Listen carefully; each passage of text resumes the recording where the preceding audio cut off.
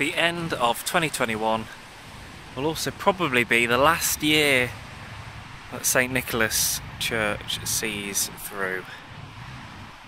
Boarded up for the last decade, the planning application to demolish has gone through in December, so this wonderful 20-man church will go in place of 14 houses, although obviously the graveyard at the back will remain, and the current church building, which is that almost extended Portakabin, will remain.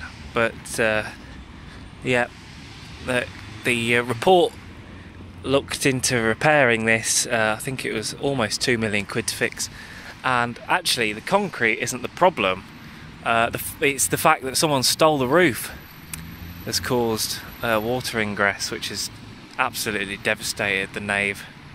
I think it's flooded the basement levels as well, and I think there's some cracks on the tower as well, so it's all a bit of a mess. But it'd be great if they could do something to remember at least the tower. It's just great. But yes, the end of a fine building, although most of you will be looking at it going, what?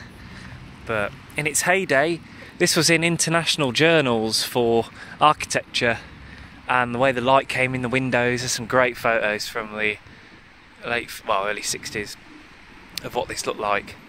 And Twentyman, the architect, I think he only did 11 or 12 churches in the Midlands, and this is one of the better ones.